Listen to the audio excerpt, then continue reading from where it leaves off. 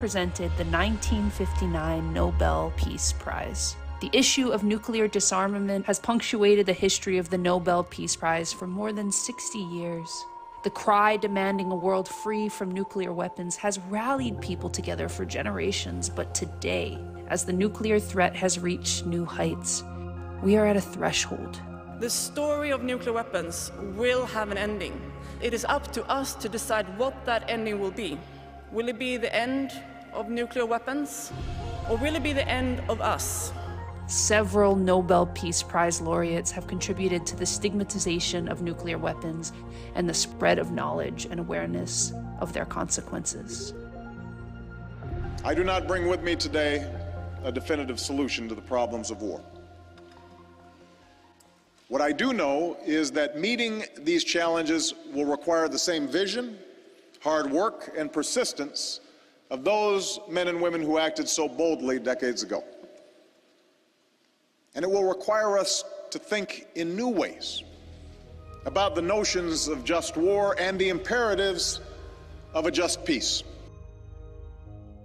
I believe that there is a greater power in the world than the evil power of military force, of nuclear bombs. There is the power of good, of morality, of humanitarianism. Linus Pauling, 1962.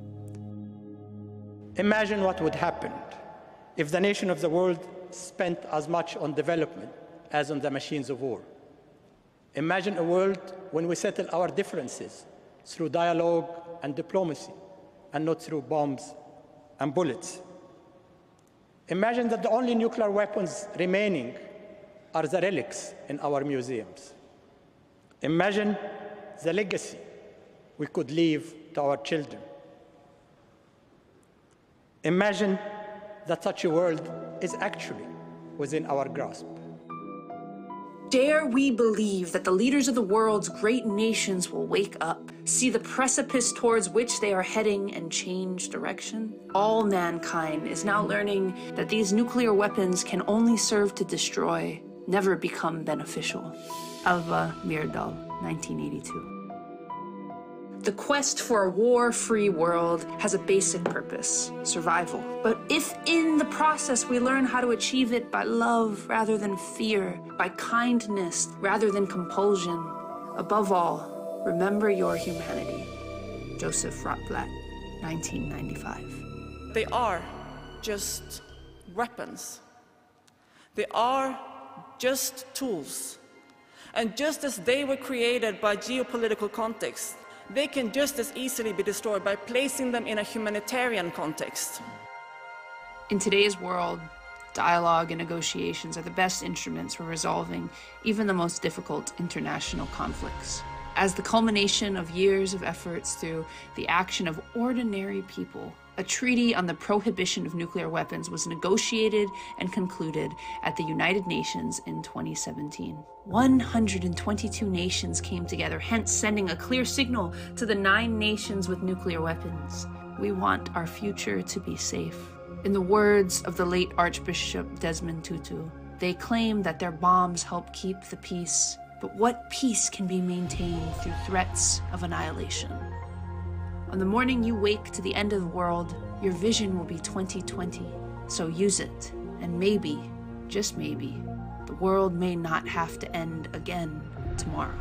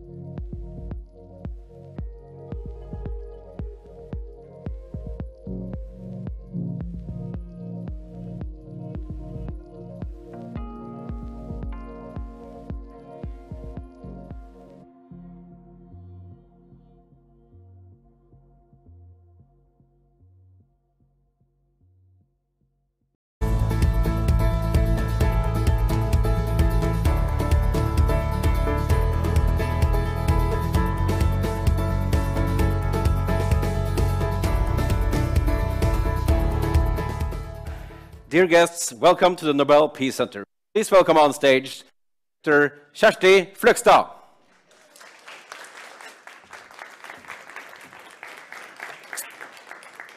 Dear everyone, welcome to the Nobel Peace Center. Welcome to this international summit on the nuclear threat. We know that a nuclear explosion would cause insurmountable challenges to humanitarian assistance. No state or humanitarian organization is prepared to respond to the enormous needs that a nuclear explosion would create. What we cannot prepare for, what we cannot respond to, we must prevent. These words were stated by Helen Durham from the International Red Cross a few months ago. And this is exactly what this conference is all about. And this is what the campaign On the Morning You Wake is all about. Nuclear weapons must never be used. It must be prevented. Nobel Peace Center is a proud partner of the international campaign On the Morning You Wake, a campaign that aims to bring even more urgency to the conversation about nuclear weapons. Storytelling is a powerful agent for change, and the intersection between art and technology is important in shaping the opinions of the public and our political leadership. Within 3 weeks, 42 school classes from high schools in Norway and many hundreds of visitors to the Nobel Center have been able to participate in this experience. You will all be invited to take part in the experience in section 2 of the conference today. During this conference, we will consider the challenges and threats of nuclear weapons from a broad perspective, while also discussing solutions. The campaign aims to transform feelings of helplessness into active and hopeful participation. This is also our aim for today's conference. The campaign was originally planned to be activated here at the Nobel Peace Center around Easter. But as Russia invaded Ukraine, we felt the situation of nuclear threat was so overwhelming, we decided to postpone. Today, the situation is no less relevant. The threat is not smaller, but we are able to discuss it with less emotional affection. The nuclear threat is in fact larger than ever. In our first section today, we will be listening to very strong voices who all have different aspects and engagements in the issue of nuclear weapons. 2 of them have first-hand personal experience in how a nuclear threat feels in reality.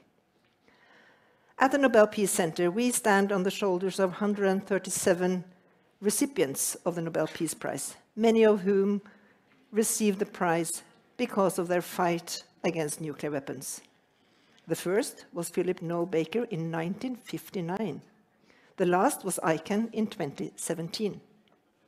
In the third section today, you will, among other prominent speakers, meet representatives from organizations who have all received the Nobel Peace Prize because of their fight against the bomb. We present to you a busy and hopefully interesting 3 hours. It all ends with a celebration of the Comprehensive Nuclear Test Ban Treaty's 25th anniversary, which is postponed from COVID-stricken December 21 until today. But first, without further ado, I have the great honor to welcome the Mayor of Oslo, Marianne Borgen. She has personally and professionally been engaged in the agenda of today, and she told me that actually this agenda is why she became politically active in the first place. So very much welcome, Marianne. The floor is yours.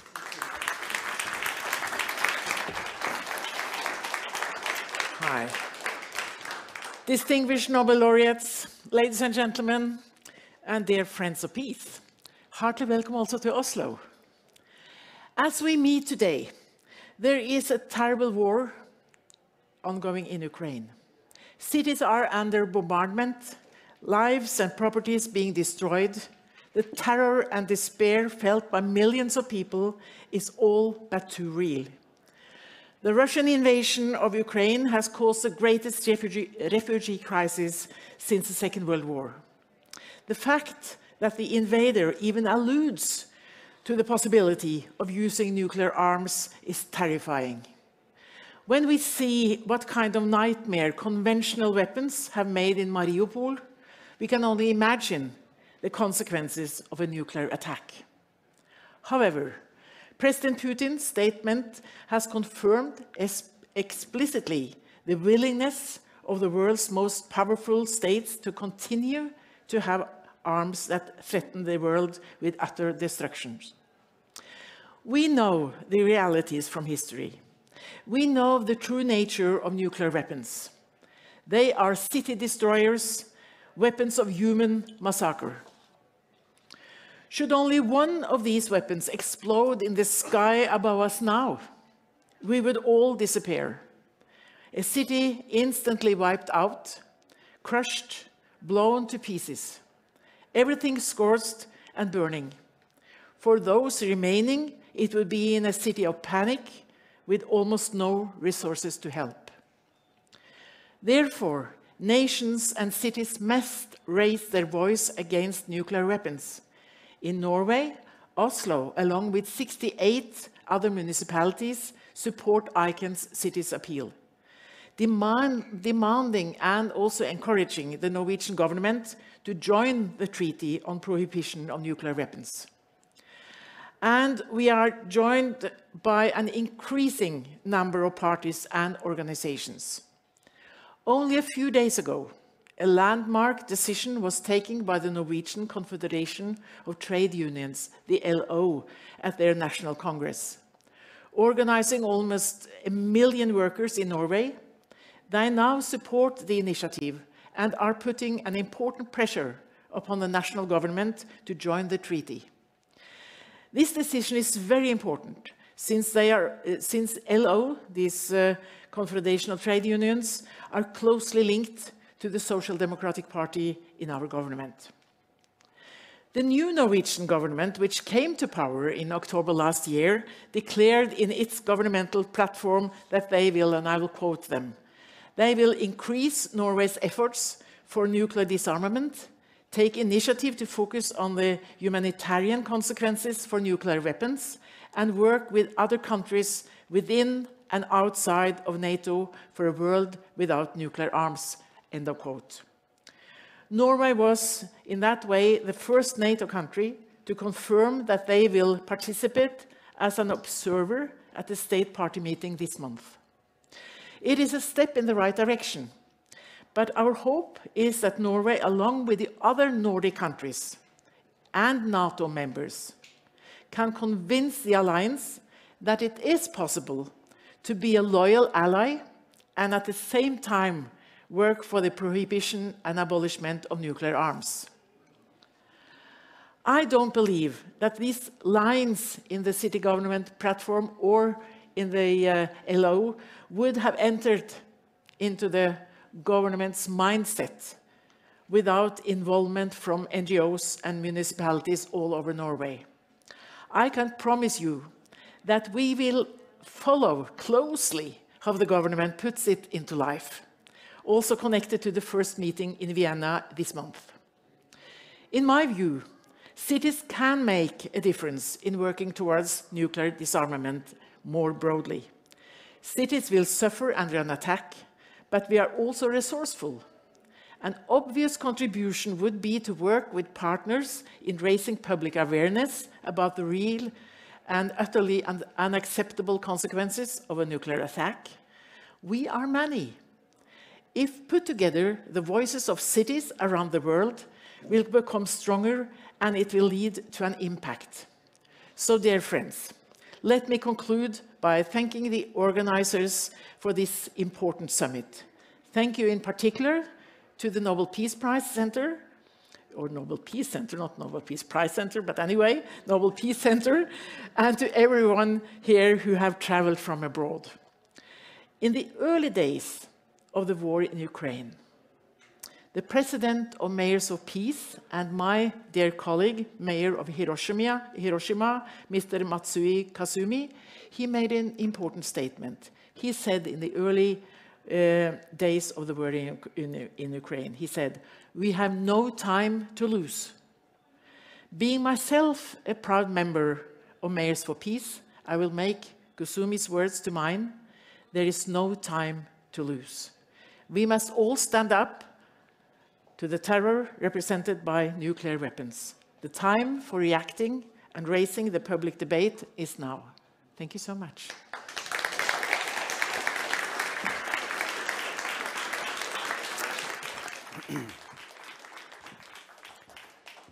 Dear guests, my name is Kim Reksten Grønberg. I'm the Director of Communications and Marketing here at the Nobel Peace Center. I'll be your host for today.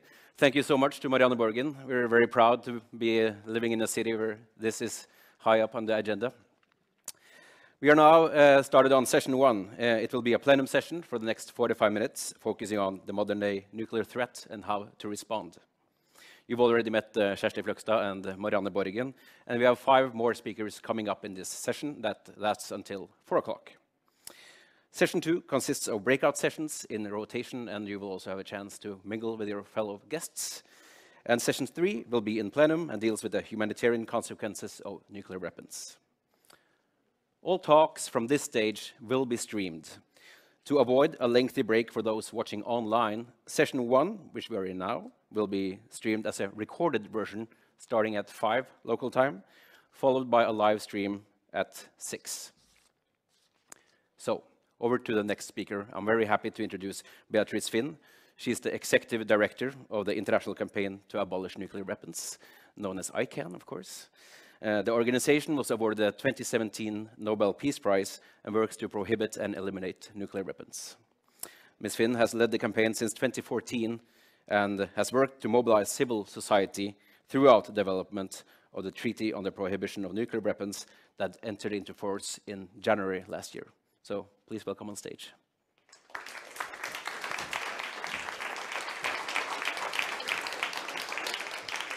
Thank you so much to the Nobel Peace Center, Kjersti. Thank you to my Mayor Borgen from Oslo. It's so nice to be here in Oslo, one of my favorite cities, and I genuinely mean it. A lot of great memories from here. I'm here just to give a little bit of an overview of the current geopolitical situation and what it means for the future of nuclear weapons and nuclear disarmament. As it happens, The Economist magazine just published this week a cover story dealing with exactly this topic. It's titled A New Nuclear Era, and it reviews how Russia's invasion of Ukraine and its threats to use nuclear weapons have really exaggerated the already growing nuclear risks worldwide.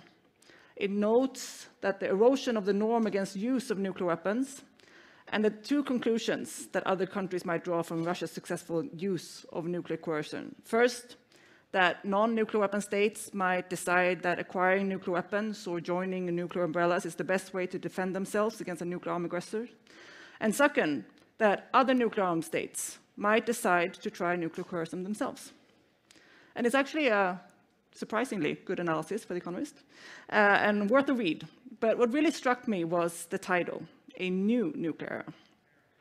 And this idea that something fundamental change has taken place with respect to the dangers that nuclear weapons pose to all of us. Because the dangers haven't really changed. They have been there all along. Russia's actions haven't actually brought about a new nuclear era. They've brought out the unacceptable dangers of the existing ones out in the open. Basically, Russia said the silent part of nuclear deterrence out loud. And since Russia began its invasion of Ukraine, we've seen a number of realities about nuclear weapons and nuclear deterrence demonstrated in a way that cannot be ignored by people anymore.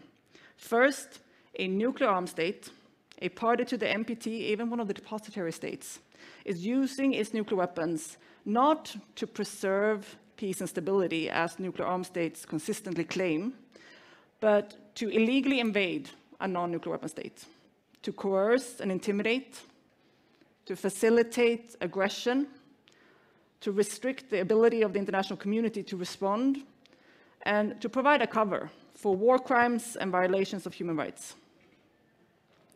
And the second thing that's been obvious is that some of the NATO countries' own nuclear arsenals, its treasured nuclear deterrent, has proved to be quite useless in preventing or responding to this kind of nuclear coercion. it's evident that whatever the benefits of nuclear deterrence might argue be, preventing nuclear blackmail is not among them. So, faced with blatant and illegal aggression by nuclear armed states, we might end up in a situation where NATO's option can be crudely summarized as A, watching, or 2, B, end the world. And third, we've seen an almost casual willingness to consider and envisage the use of nuclear weapons with no regard to the actual impact of such use, not just by Putin and also Russian state media, but also a seemingly endless array of analysts and commentators who discuss the possibilities of using tactical nuclear weapons in Ukraine, or that we shouldn't be so scared of Russia's nuclear threats. We should call their bluffs. But without really examining the catastrophic humanitarian consequences and the colossal destruction and disruption that any such use of any type of nuclear weapon would cause, including in Russia. So what we have right now is therefore what we have for decades, a deeply flawed notion of deterrence and security that risks triggering global humanitarian catastrophe. But what is different is that this is now much more obvious, immediate, and very difficult to ignore, especially here in Europe. The current crisis demonstrates that the nuclear deterrence status quo is neither safe nor sustainable. And this is certainly something that we can use in reinvigorating global efforts to eliminate nuclear weapons. And more specifically, I think it's obvious to everyone that Ukraine will never be safe as long as Russia has nuclear weapons. And Europe will never be safe as long as Russia has nuclear weapons. And no country in the world will be safe as long as there are nuclear weapons. It doesn't matter which countries have nuclear weapons, how many they have, what kind they can have, or where they are based. The only way to prevent things like Russia's nuclear coercion is to remove nuclear weapons. And allowing the continued reliance on nuclear deterrence is right now only legitimizing threats and nuclear blackmail. And any resolution of the current crisis, therefore, will only really endure in the long term and will only really provide real security if it also includes negotiated elimination of Russia's nuclear weapons, if necessary, linked to sanctions reliefs. And since, of course, it's not realistic to expect that Russia disarms unilaterally, this, in turn, implies a negotiated elimination of all nuclear weapons worldwide. So this is really the time for governments, driven by public concern, to urgently renew and reinvigorate serious multilateral efforts to eliminate nuclear weapons completely, in Russia and worldwide. And fortunately, we have the necessary legal structure for this, in the form of the Treaty on the Prohibition of Nuclear Weapons. The TPNW, as it's called, is the appropriate legal vehicle for pursuing the total elimination of nuclear weapons in Russia and worldwide under strict and effective international control. And now that the treaty has entered into force, as it did in January 2021, its states parties are in the perfect position to drive and lead a return to serious multilateral nuclear disarmament. And even states that are not yet ready to join the TPNW should take a more cooperative and collaborative approach to the TPNW and work constructively with its membership, including at the first meeting of states parties in Vienna later this month. And I'm really pleased that Norway has decided to participate as an observer in this meeting, and I hope that the Norwegian government will persuade many of its NATO partners to do the same. And because reinvigorating nuclear disarmament efforts will take time, this is a long-term plan. In the meantime, we also simultaneously need urgent steps to reduce the risk of the use of nuclear weapons right now. And this means that the international community must strongly and consistently condemn all nuclear threats and reverse the trend towards this normalization of use that we're seeing right now. We need to emphasize the unacceptable humanitarian impact of any use of nuclear weapons and work collectively to stigmatize and delegitimizing them. And this is another area where Norway urgently needs to strengthen its work. And it's also this kind of area where projects like On the Morning You Wake can make an important contribution by raising public awareness of the reality and immediacy of the nuclear weapons threats. And the TPNW is also a key component in that effort. Now that the TPNW is in legal force, nuclear weapons are comprehensively banned under international law, as biological and chemical weapons have been for decades. And this is, of course, not a magical cure, but it does provide a crucial foundation for building a global norm against nuclear weapons. And it will not happen overnight, but I am confident that with the raised level of government and public concern due to Russia's threats, and as the membership of the TPNW grows, and as we see more educational projects like this On the Morning You Wake, for example, we will enter into a truly new nuclear era, where nuclear weapons are universally rejected by all nations and all people. Thank you.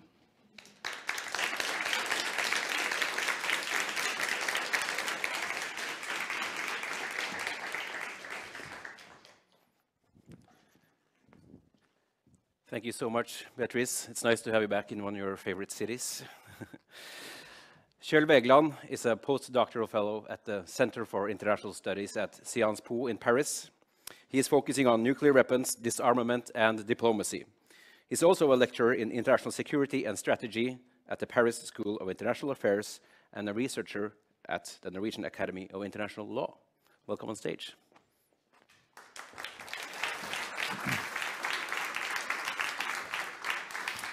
Thank you very much for that kind introduction, and thank you so much to the organizers for having us.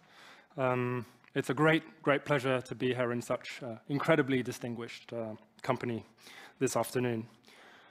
Ladies and gentlemen, laureates, committee members, friends, I'm going to argue today that the stories that are told about the Russian invasion of Ukraine, that is, the interpretations that are advanced about what the war means and why it went the way it did, are going to play a decisive role in determining nothing less than the fate of the Earth. The dominant story we hear today is the following. Everything changed on the 24th of February 2022, when Russian forces swept into Ukraine to wrest control from the government in Kyiv. The illegal Russian invasion shattered the European security architecture, revealing the ruthless, malicious character of the Russian President Vladimir Putin. The return of geopolitics now obliges the West to increase its military spending, modernize its nuclear weapons, and push back against authoritarian forces. The alternative narrative, which I must admit I find more persuasive, is that the Russian invasion of Ukraine was less a turning point than a heartbreaking confirmation of things we already knew. After all, we already knew that the incumbent Russian government was and remains a brutal organization with a proven track record of using violence and other dirty tricks in pursuit of its aims.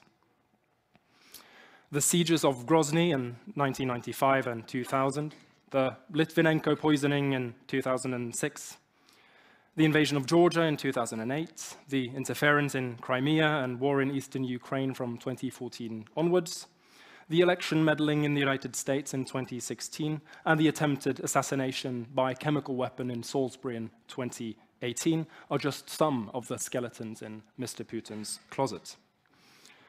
The war in Ukraine is bigger than the wars in Georgia and Chechnya, I'm sure. But perhaps the most surprising feature of the war has been the relative ineffectiveness of the Russian military. If anything, the Russian military threat to the rest of Europe now appears less serious than many of us had thought. The idea that Russia's armed forces could successfully mount an attack and invade large swathes of Western, Central, or Northern Europe now seems absurd. Nevertheless, it is the former narrative, the narrative that the West must rearm in the face of an all-conquering Eastern foe, that is the dominant one. While I would not for a moment dispute that there are serious security implications associated with the war, or that we must stand up to imperialist aggression, I'm wary that the military decisions that are taken now in countries like the United States and Germany will lock in spending priorities, government spending priorities that are incompatible with other goals. Let me put this very clearly. Substantial increases in military spending at the expense of investments into green technologies is not consistent with keeping global warming to less than 2 degrees Celsius. The climate, quite simply, cannot bear a new arms race. I bet many of you here did not know that the world's militaries already emit substantially more carbon than the entire global shipping and civil aviation industries combined. To borrow a phrase from a former Norwegian prime minister, everything is connected with everything. The specifically nuclear narratives associated with the war will also shape policy and risks going forward. Conclusions about nuclear utility or disutility could impact decisions about proliferation and ultimately the wider risk landscape for years to come. I'm sometimes asked which strategies or theories I think the war proves or disproves. But these discussions tend to get awfully abstract very quickly, and nuclear weapons, problematically, are often short-circuited with concepts such as strength, power, and security. So let's look at the specifics. Let's, for the sake of argument, pretend that Ukraine had a nuclear arsenal like the one that was left on Ukrainian territory when the Soviet Union collapsed in 1991. In other words, an arsenal of a few thousand nuclear warheads, some tactical, some strategic. When and how would the Ukrainian forces have used these weapons? Surely not against Russian forces on Ukrainian soil. That would have utterly destroyed large parts of Ukraine itself. And the conventional weapons Ukraine is in fact using, perhaps most notably Turkish drones, appear to be highly effective in military terms. So if Ukraine wouldn't have used these weapons against Russian forces inside Ukraine, perhaps it would have used them against Russian cities or major military infrastructure on the other side of the border. Well, this would almost certainly have constituted war crimes, and it would have invited a response in kind from Putin. It would have, quite likely, meant the end of Ukraine as a nation and a humanitarian, environmental, and health crisis far beyond what we have today, with huge impacts far beyond the national borders of the belligerents. I've written that in this war, nuclear weapons are simultaneously everything and nothing. Nothing because beyond arguably deterring other countries from intervening more directly on the side of Ukraine, nuclear weapons do not appear to offer much utility in this conflict. And everything because if things suddenly go wrong, human civilization as we know it could end. Along with other experts, I've been responding to readers' questions about the war on nrk.no. The questions may not be fully representative of the general population, but it is nevertheless interesting to get some insight into what people are worried about and what premises they base their questions on. Perhaps most striking to me has been the number of questions based on a notion, or at least hope, that someone or something out there would be able to stop Russia's nuclear missiles if Putin would really go off the rails and push the large button. There must be a plan B, wrote a reader who did not fully accept my answers about the limitations of civil defense and missile interception. I'm sorry to say there is no plan B. There is no missile defense that can stop modern nuclear-headed cruise missiles with an acceptable margin of error. Long-range ballistic missiles are even harder to stop. We only have plan A, which is to avoid the use of these weapons in the first place. But the questions about missile defense testify to a fundamental unwillingness to acknowledge the existential vulnerability that has characterized human history since the 1950s. As the English author Martin Amis put it, we are all in the military. Every single spot on the Earth's surface can be reached and destroyed by a nuclear warhead in just over half an hour, and a couple of thousand nuclear weapons are at all times ready for launch at short notice. Our babies are born not in their birthday suits, but in uniform, writes Avis. We are all on the front line.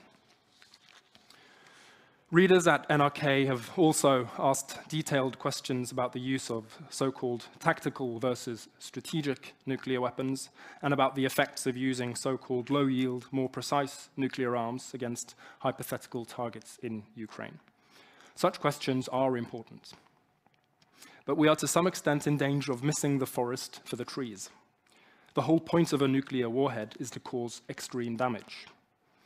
The Hiroshima bomb, a relatively small nuclear weapon by modern standards, had an explosive power equivalent to 1,500 units of the most powerful conventional bomb in Russia's current arsenal.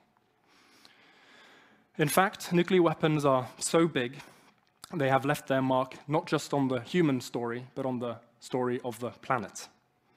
The beginning of the Anthropocene, the proposed geological epoch we are now in after a mere 11,700 years of the Holocene, is dated by the Scientific Association Working Group on the Anthropocene to the early 1950s, when the great powers' nuclear testing campaigns recreated the Earth's surface in man's nuclear image. The broader question, I suppose, is what lessons the war in Ukraine will imply for nuclear strategy, non-proliferation, and disarmament. For me, our rediscovery of our nuclear vulnerability should be a call for serious and a carefully thought-out strategy to push back against nuclear weapons. The Treaty on the Prohibition of Nuclear Weapons is one instrument designed to do just that. Proponents of the TPNW have, however, been accused of sowing polarization in the international community. I find such arguments difficult to accept. We must be clear-eyed, I think, that it is not and will not be possible to achieve nuclear disarmament without anyone getting upset. In other words, without acute disagreements and rearguard actions by the powers that be, in short, polarization. Pundits and diplomats love to say that everyone agrees about the vision of a world without nuclear weapons and that any disagreements are about implementation. This is simply not the case. Nuclear-armed leaders' talk of abolition has for decades been belied by their government's actions. Nuclear modernization programs, non-implementation of consensus disarmament agreements, explicit nuclear threat-making, and repeated statements about the necessity and legitimacy of nuclear deterrence. Vladimir Putin and the oligarchs that make their money through the Russian military-industrial complex do not want to disarm. On the contrary, they continuously seek to legitimize nuclear weapons. For example, the Russian diplomats routinely, and it must be said with a modicum of justification, argue that the Nuclear Non-Proliferation Treaty, the NPT, gives them a right to possess nuclear weapons. The Russian Orthodox Church is regularly invited to take part in ceremonies jointly with Russia's nuclear forces. Priests habitually sprinkle holy water on Russia's intercontinental ballistic missiles and nuclear submarines. Russian nuclear bomber cockpits and submarine control rooms almost universally carry religious icons, with Saint Seraphim of Sarov being the nuclear force's official patron saint. Russian state broadcasters incessantly project the conspiratorial narrative that Russia is surrounded by enemies bent on aggression that can only be deterred with nuclear force. Other nuclear-armed states have their own practices of legitimation. In the United States, nuclear defense contractors spend millions each year on donations to think tanks, lobbyists, and political election campaigns with the aim of shaping public discourse and policy. The United States' last two ministers of defense, one under the Trump administration and one under the Biden administration, both came to their jobs at the Pentagon from jobs at Raytheon, one of the world's largest nuclear weapons makers. The various practices of legitimation referred to above are in a way quite depressing. But they should also be a source of hope for those seeking nuclear restraint. After all, they show that nuclear weapons are vulnerable. They're vulnerable to ridicule, to normative contestation, to lawfare, to censure, to acts of resistance, in short, to change. Otherwise, there would be no need to place little icons inside nuclear submarines and bombers. There would be no need to spend millions on donations to think tanks for them to promote nuclearism. To again quote Amos, this is a human story, and human pressures, human mobilizations can be brought to bear upon it.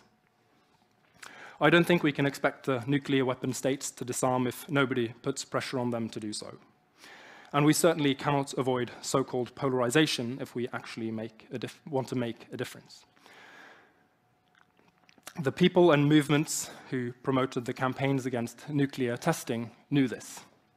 And today, we can enjoy the fruits of their labor. My warmest congratulations today to the CTBT community and to Norsa on the anniversary. Thanks very much.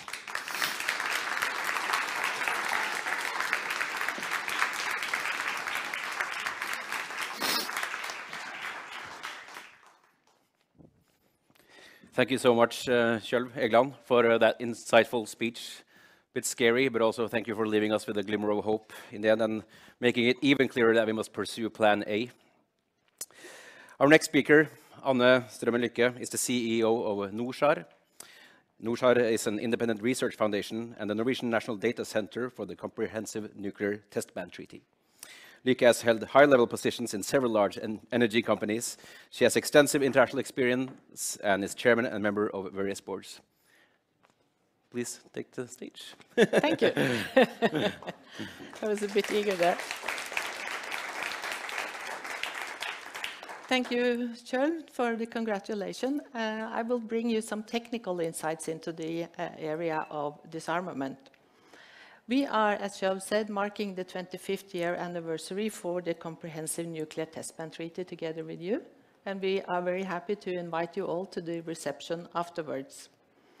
And I do look forward to having an interesting day with you, and I'm afraid after hearing Kjølv, it will not be that easy to sleep tonight. But after 25 years, the treaty is still standing solid. The major accomplishment of the treaty is that it represents a de facto ban on nuclear explosions, and that is important.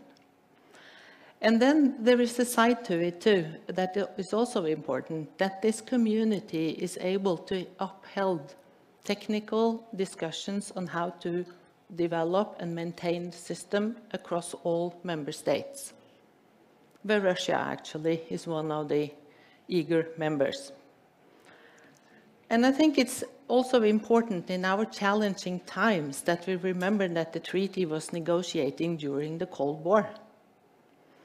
It took scientists and diplomats 25 years in patient work in Geneva to prepare for the treaty, to pave the way for its unique verification system, and to choose a design and systems and technology that could be commonly trusted and could be solid and stay the course of time. And now we have over 300 stations across the globe with several instruments each, so it's a huge system, and it makes sure that no one can explode a bomb without at least 2 member states seeing it immediately. And the system covers the Earth. It's ground, it's atmosphere and air, and it's waters. And you will see examples of this detection capability in one of the breakout sessions today, so I do hope that you will enjoy that.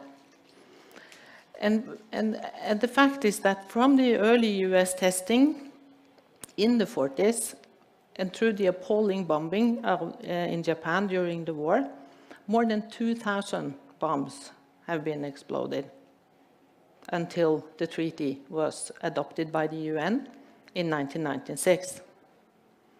And so far, 186 countries have signed up to the treaty. Most of them has ratified it. But it must be admitted that we have come into challenging times. And it's sad to say that the CTBT and its verification system yet again is highly relevant. And it is a key source to objective and trusted information. And using North Korea as an example, the claim that they made that they had the bomb was at first very hard to believe. Really? But the system could actually verify that. We can say rather immediately, for Norway sitting on the other side of the globe after 10 minutes, how big, where was it, when was it? And why is that important? Well, that is important because objective, trusted facts are the basis for dealing with culprits like North Korea. And it's important that we agree on the facts. And that is one of the major achievements of the Test Ban Treaty, is that the facts that the verification system produces are agreed and trusted. The big challenge for CTBT going forward is its maintenance and operation, which is costly. And in a divided world where resources are scarce, we still need to actually come together and make this continue. And I think that is one of the major challenges for us as a national data center going forward, to help promote the sustainment of the system. And another major challenge with the system of the treaty is that it's actually not formally ratified or entered into force. We are lacking 8 countries, the most notable one being its largest contributor, and that is the United States. And when that is going to happen, that is for nobody to know. But if we are in an optimistic mode, maybe as the previous speaker left us with a glimpse of hope too, the treaty was negotiated during the Cold War. And it took them 25 years, and we have a member of that negotiation team here today. It's very nice to see him. And that patience and that stamina is something that we need to bring into our work. And I think it's now our responsibility to take it upon ourselves, through science and diplomacy, to reduce the threat of nuclear weapons. So with that encouragement, I hope you will have a nice day, and I look forward to see you this afternoon. Thank you.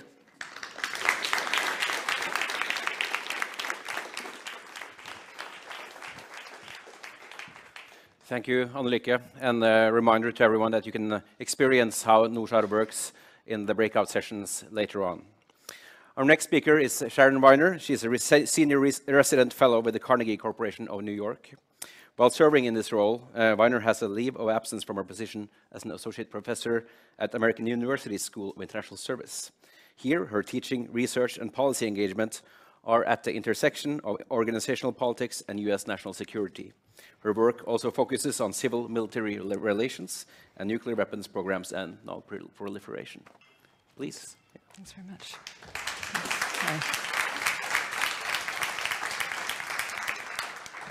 So what he left out is that I was actually born at Strategic Air Command. I was born in the base hospital, and I grew up on a farm in the middle of Missouri. That's Missouri to those of you who are not from there. And we were downwind from Whiteman Air Force Base. And we lived in the knowledge that had there ever been a war, a nuclear war with the Soviet Union, we would die from fallout. There were 150 ICBMs stationed there. And until 1995, when they were eliminated, those ICBMs were operational. And had the Soviet Union launched nuclear weapons, the presumption was we had less than 30 minutes to live. Now, I give you these biographic details because this is my lived experience with nuclear weapons. Now, most of you here in the crowd, for some reason, there was something that connected you to nuclear weapons and made you want to do something about the threat posed by them. It may be just to come here or to listen in or to view this on the web or to do something more than that.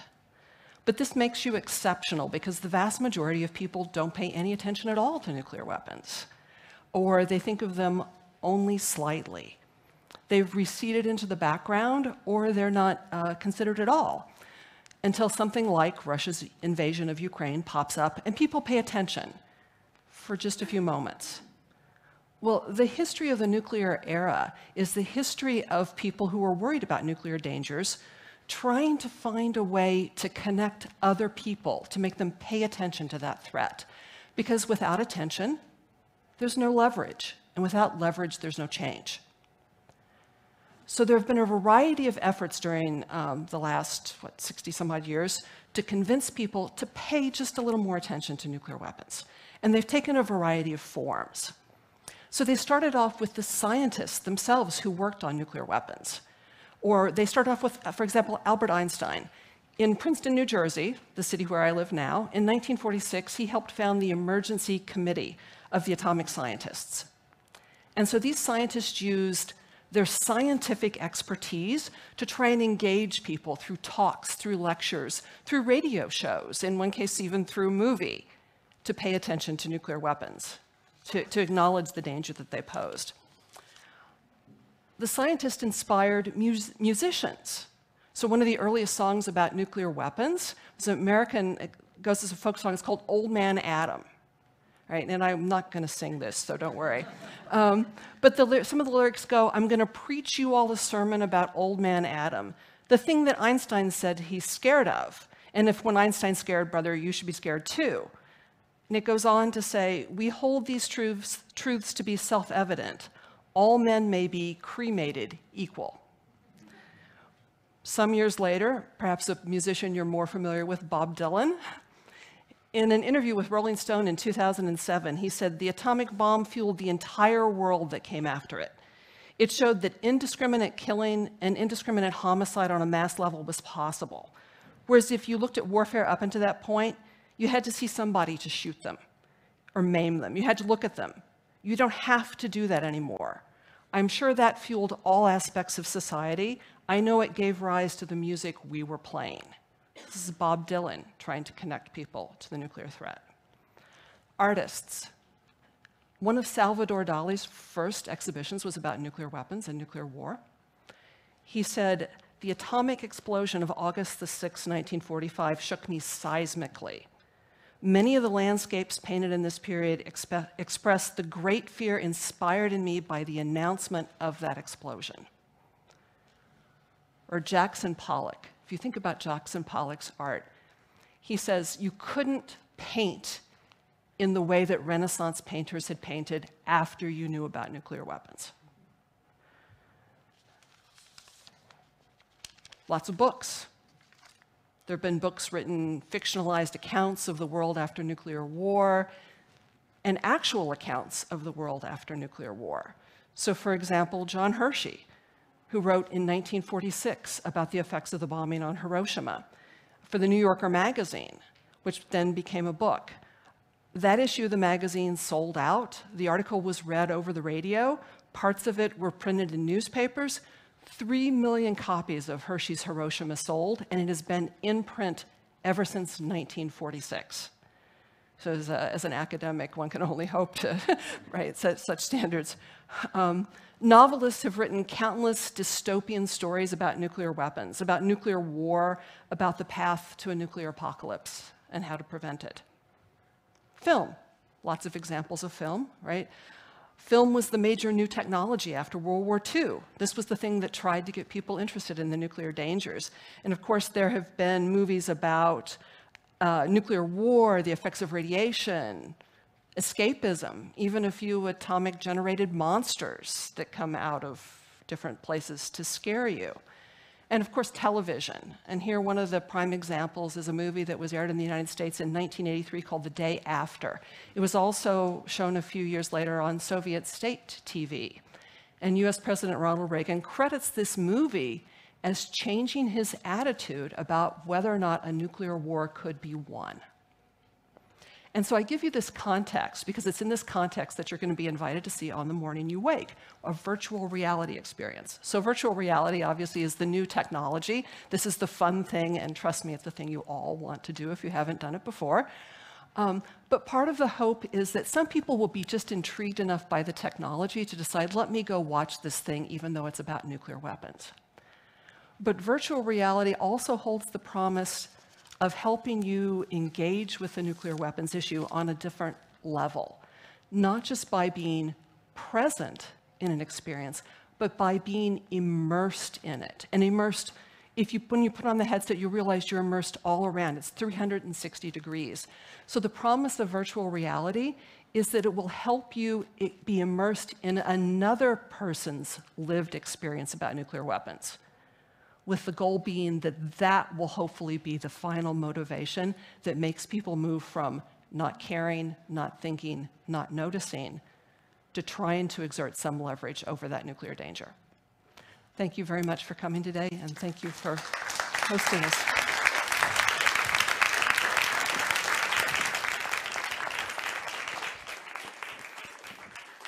Thank you, Sharon, for expanding us to the popular history. And I can definitely echo your point about the students who've been to the Peace Center so far and experienced On the Morning You Wake activation. We can see that their interest in the topic has peaked after taking part. So that's very encouraging. Our next speaker, Dr. Tamara Patton, is a Stanton Nuclear Security Fellow at MIT. She's an executive producer of the VR film On the Morning You Wake that we just talked about, which you will experience later, and a partner with Games for Change. She holds a PhD in Public and International Affairs from Princeton University. And the floor is yours.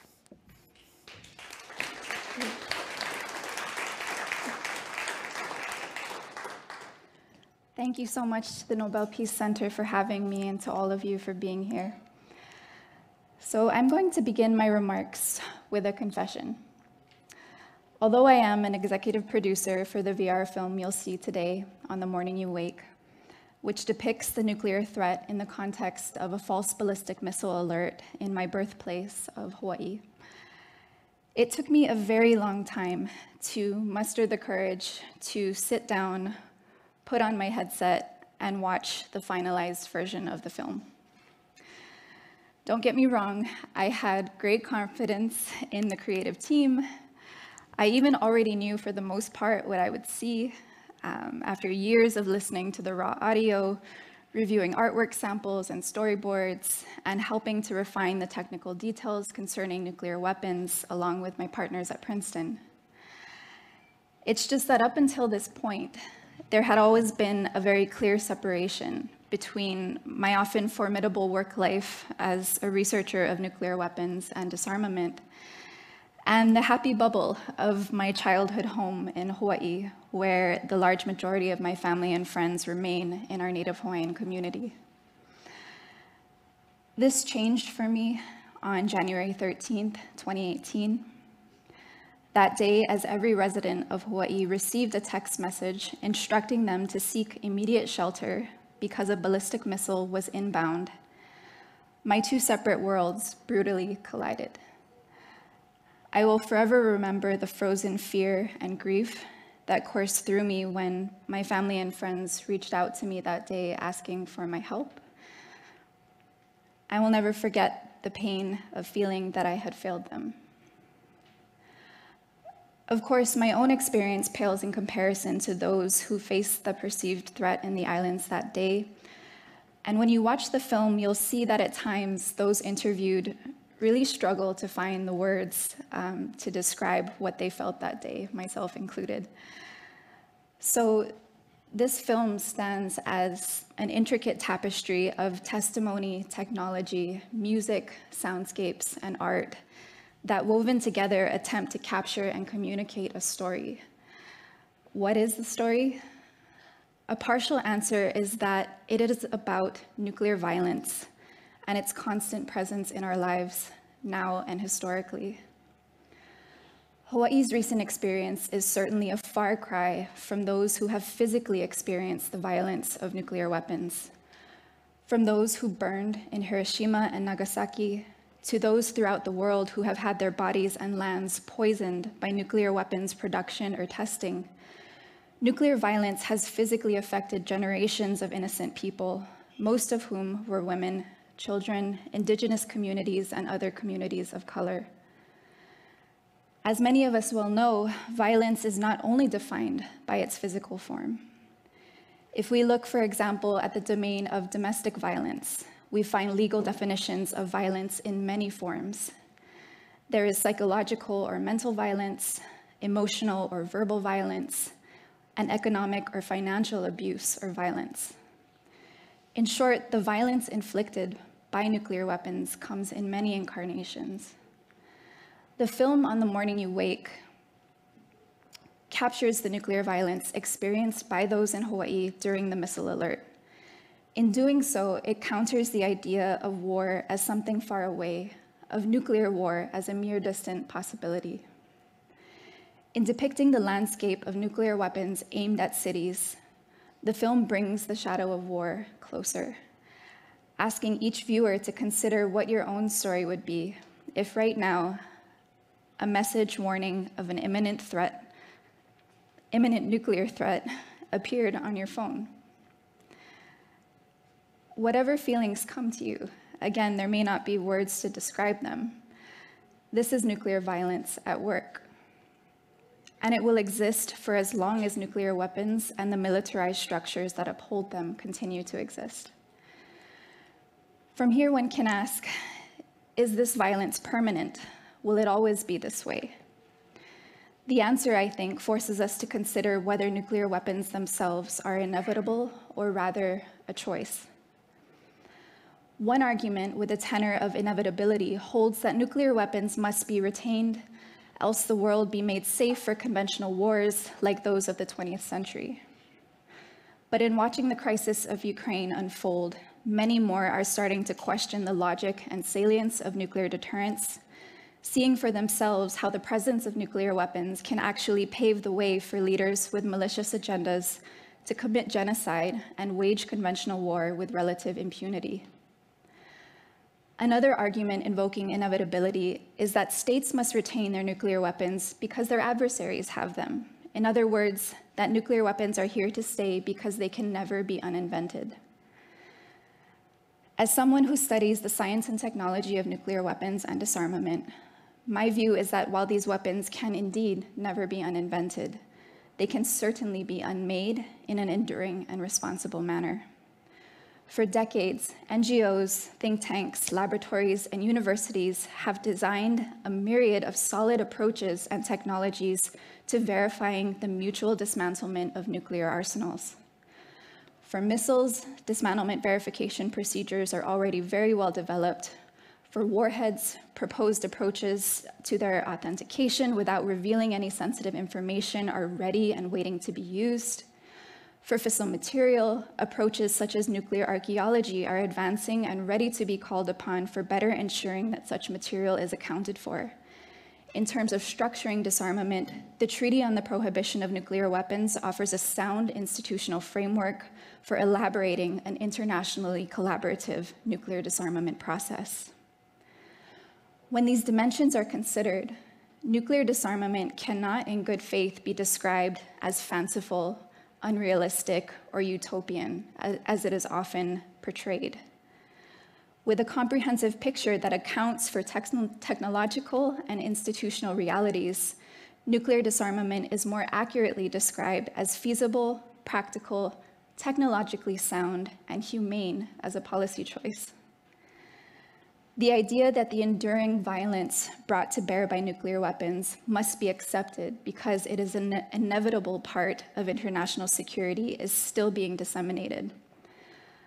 But I also know that I am far from alone in believing that a more truthful assessment allows that nuclear weapons, like any other weapons, are a choice. This is another critical part of the story of the film On the Morning You Wake. That each day we wake, each day that our world does not end due to the use of devices of our own making, each day that we draw breath, we are free to choose differently. Coming back to my confession, I did eventually manage to sit down with clenched fists and watch the film. Words again fail me, so all I can say is that I am extremely grateful for what our many collaborators achieved, including Games for Change, Archer's Mark, Atlas V, Princeton's Program on Science and Global Security, and many, many others. You all helped to tell a contemporary story that depicts the devastating truth of nuclear violence. And in further building the community dedicated to these issues, you have helped in taking forward the work to ensure this violence does not endure to harm future generations. So I will end my remarks with a brief quote from the film that comes from Dr. Jamaica Heolimele Kalani Osorio, a scholar, poet, and director of the film whose voice and guidance was essential for threading together the many pieces into a meaningful whole. In their words, "On the morning you wake to the end of the world, your vision will be 2020, so use it. As the men with the plans called power call out from behind their screens to tell you to take cover, see beyond the violence of their contradiction, the enduring waste of their direction. Call upon your own mana to make a change, and maybe, just maybe, the world may not have to end again tomorrow." Thank you.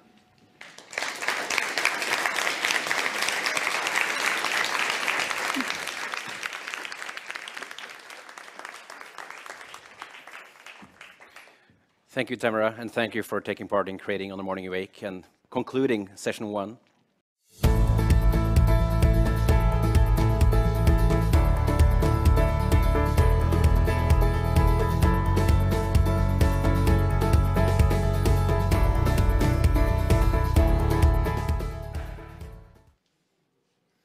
Hi, everyone. Welcome back to the Nobel Peace Center, to those of you in the audience and to those of you who are joining us live on stream.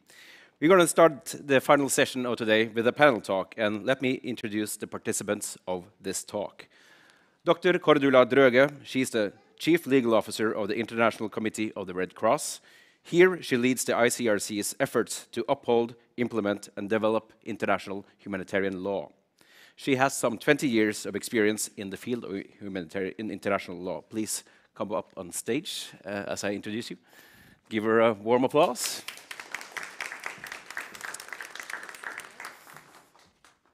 Take a seat there. Thank you. Carlos Umaña, he is a Costa Rican medical doctor and is currently co-president of International Physicians for the Prevention of Nuclear War, the NPPW. Give him a warm applause. He's also a member of the International Steering Group of ICAN, and we also would like to welcome back Beatrice Fihn on stage. And to moderate the talk, we are thankful to also have Tamara Patton on stage again. Thank you so much, and enjoy.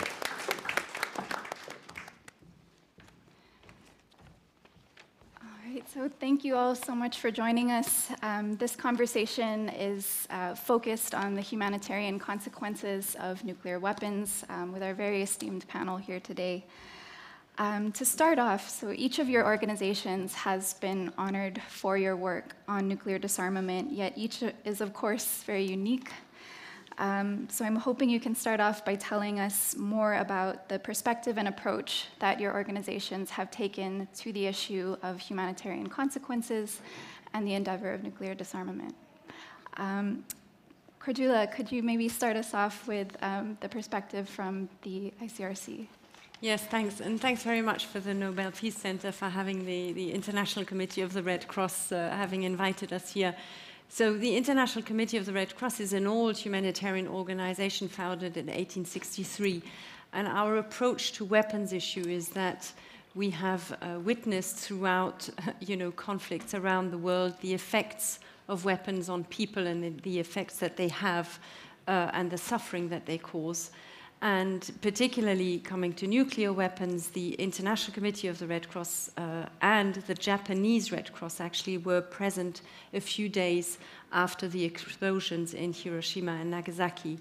And so they saw firsthand, they witnessed firsthand the destruction that it created.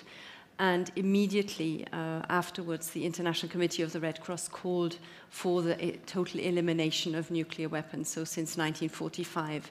And we have constantly then called for this, and in 2010, our president again called really for an end to the era of nuclear weapons, saying that we have to shift the focus of the nuclear weapons discourse from a focus of national security and military strategy to a focus on, humanity, the reach of international humanitarian law, and what it really means for us to master the technology that we create, and what is the amount of suffering that we are ready to actually accept in conflict situations. Thank you. And so we're sort of moving forward in history here with the ICRC honored with the Nobel Peace Prize in 1944 and then 1963. And then that brings us to 1985 with the International Physicians for the Prevention of Nuclear War. So Carlos, please. Thank you. Thank you, Tamara, and thank you, the Nobel Peace Prize Institute, for having us. IPPNW, International Physicians, Medical Doctors for the Prevention of Nuclear War, is a federation that mobilizes medical doctors, medical students, healthcare professionals, and concerned citizens who want to create a world that is peaceful and free from the threat of nuclear annihilation. IPPNW was founded in 1980 by physicians from the United States and then the Soviet Union. with the purpose of creating awareness, creating public awareness on the humanitarian impact of nuclear weapons. And they were credited at the time for creating policy changes and dissuading or persuading Soviet and American leaders that the threat posed by the Cold War jeopardized the entire humanity. We were awarded the 1985 Nobel Peace Prize, and I quote, for spreading authoritative information and creating awareness of the catastrophic consequences of nuclear war. And that basically sums up our work today. It is evidence-based policymaking.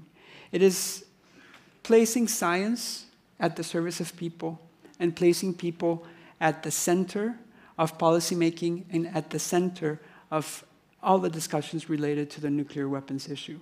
And what this means in practical terms is, of course, doing campaigning, participating in forums, organizing forums, publishing papers in journals, and creating relationships with other healthcare and science-based organizations towards promoting scientific diplomacy and evidence-based policymaking. Thank you. And as we know, despite this incredibly valuable work being done throughout these decades, this problem has persisted to today. So in 2017, we had ICAN awarded the Peace Prize. So Beatrice, please. Yeah, I mean, of course, working on the humanitarian consequences of nuclear weapons was nothing new. It's been done since we first saw the consequences in 1945 from the ICRC, IPPNW, and many, many more.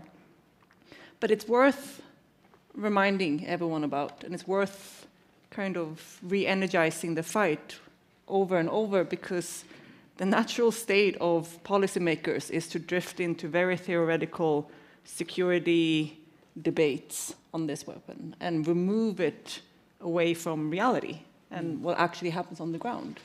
So ICAN was actually founded by IPPNW and then had all these other NGOs being invited to be part of the coalition. And it's today over 600 organizations that are part of this broad coalition in over 108 countries, I think we have now. So really a massive movement of really, really diverse actors. And I think that the reason why we focus so much on the humanitarian consequences is, first of all, it's the reality. It's what actually happens. This is not a theory. It is not an academic debate. It is hard, cold truths about what happens when you use these weapons. So often when we talk about what would we do if someone used nuclear weapons, we talk about how would we retaliate with other nuclear weapons, but that ignores the reality of the situation. What we would do is we would have to respond on the ground in a humanitarian sense and have to sort of see what we would do with the people that are injured or harmed or dead and the areas around it. But that gets very little space in the conversations, in the policy conversations. So this whole coalition is really focused on bringing that up to the surface and using that as the foundation. It was also part of our the decision to get the Nobel Peace Prize, to give the Nobel Peace Prize ICAN, was for our work on raising awareness of the catastrophic humanitarian consequences. And to me, it's also that it also becomes a really effective way of working, because it really is truly like diversity in action, really, because it actually broadens the number of actors that have a voice in this. This is not just for the DC, London, Moscow expert people in suits. This is also for bringing in survivors and impacted communities. It's to bring in the humanitarian organizations. It's to bring in all the other countries that don't have nuclear weapons but still would suffer the impact. It's to bring in young people, for example, and it's to bring in all these different actors that will help strengthen this issue and help being able to create solutions that are actually from all of society that will solve this problem, not just for a very narrow, small part. So that's really why we're working on this issue from that perspective, and why ICAN has that as a fundamental sort of root cause to why we need to ban and eliminate nuclear weapons. Thank you so much. So Carlos, as we think about the humanitarian consequences of nuclear weapons in our current moment, what comes to your mind when you observe the threats of nuclear weapon use surrounding the conflict in Ukraine? And again, we're talking about peeling back the sanitizing of the language. Oof, well, to be quite honest, I'm incredibly concerned, and we in IPPNW, we're incredibly concerned, and we agree with the experts that say that the risk of a nuclear war right now is very high, and perhaps the highest that it has ever been. Now, let me break that to you, specifically when we talk about a nuclear war and we talk about a nuclear detonation. One tactical nuclear weapon of a yield of 100 kilotons, if it is detonated in a large city, it can cause hundreds of thousands of immediate deaths, many more people injured. And when we're talking about injured people, we're also talking not only the physical effects of the shock wave and the heat, but also the radiation. And the injured people from radiation have acute radiation syndrome, which can be a very painful suffering that causes the breakdown of vital organs and systems. Now, because of the destruction of the infrastructure and because of the radiation, it is not possible to have first emergency response. The Red Cross will not be able to externally come in and help. So these people with this terrible suffering will have to suffer and die alone. Those who do survive will have chronic radiation syndrome, which includes several types of cancer, includes several immune system failures. It also includes birth defects and intergenerational effects, such as an increased incidence of cancer. Now, this is one detonation. But when we're talking about a nuclear war, we're not talking about one or two detonations. We're talking about multiple detonations over multiple cities, and perhaps of a much larger yield than 100 kilotons. So this would mean hundreds of millions of immediate deaths, many more people injured, a vast environmental devastation, and a vast radiation pollution that would spread towards the entire world. But it would also mean a nuclear winter. A nuclear winter is what happens when the soot and debris that rise to the stratosphere because of the burning, that blocks the sunlight in a very intense manner. The temperature is reduced drastically, and to put it frankly, there are very few food chains, there are very few ecosystems that will actually be able to survive that drastic change in temperature and the prolonged block of sunlight. So this nuclear winter would mean the demise of our civilization and the demise of many, many species, perhaps even our own. Now, the risk of this happening is actually not low. Before this war, well, there are approximately, Kjølv mentioned it before, about 1,800 nuclear weapons in a state of high alert. That means that they are ready to be detonated within minutes. And these systems are linked to alert systems that are vulnerable to cyber attacks and vulnerable to human and technical error. And they have actually been activated by false alarms such as flocks of geese or storm clouds. Now, in a context such as the one that we are right now, in which there have been many explicit nuclear threats, in which many red lines have already been crossed, the probability for misunderstandings or miscalculations is very high, and that one of these misunderstandings or miscalculations could lead to a nuclear detonation. Now, if we cross the threshold of a nuclear detonation, the possibility of this escalating to a nuclear war is high. Like, there's many, many things that can go wrong in this context. And from a nuclear war, there's basically no going back. So yes, we're concerned. Before we lose all hope, another reason that 2022 is notable is it is going to be the first meeting of states parties of the Treaty on the Prohibition of Nuclear Weapons. As we know, this is the first international agreement to explicitly capture the humanitarian consequences of nuclear weapons in the context of a treaty. Beatrice, can you tell us more about the intentions and the thinking behind this decision? Well, I mean, I think everyone who just heard Carlos is sort of agrees that that can't happen. Like, we can't let that happen. And of course, I'm pretty confident that there's very few people on Earth who want to see nuclear war happening. Hopefully nobody. Mm-hmm. But at the same time, there's been this kind of underlying inconsistencies that, you know, all governments in the world, much like they did with climate change, commit to 1.5 degrees and, you know, big ceremony, Paris Agreement, get the goal, but nothing concrete about how to do it. We all have agreed, almost all governments in the world have agreed to eliminate nuclear weapons. That the goal is a world without nuclear weapons, but no concrete commitments. And what was more problematic is that many governments, including the nuclear armed states and all countries under nuclear umbrella, agreed that the goal is eliminating nuclear weapons, but also that nuclear weapons protect us and keep us safe. So there's this kind of inherent friction there and kind of illogical thinking around nuclear weapons, that we have to get rid of them because they're really dangerous, but they also protect us and keep us safe. And how can we then eliminate something like that? So really the whole basis was really to look at, again, not the theories, discard all the theories, the kind of wishful thinking, this almost religion of nuclear deterrence, where people just believe in it, and look at the facts, look at the science, look at the people who will handle the consequences, what the Red Cross knows about nuclear weapons, what the doctors know about nuclear weapons, what the survivors who lived through this know about nuclear weapons, and form our policy response based on that. And that is the Treaty on the Prohibition of Nuclear Weapons, that if we are actually going to get rid of this weapon, we need to ban it. So the treaty was negotiated by around 120 governments, adopted by the UN General Assembly in 2017.